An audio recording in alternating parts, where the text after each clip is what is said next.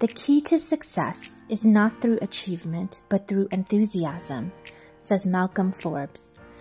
Enthusiasm is the key to success. In order to be great at the field, at any field, you must be enthusiastic and passionate about it. Only when you love the subject and are greatly interested in it, does it transcend to achievement. There will be so many obstacles to reach success, so if you are not enthusiastic or eager about it, you won't reach mastery. In order to reach greatness, you need to have confidence and enthusiasm in the field. So, what are you excited about? Are you following your interests?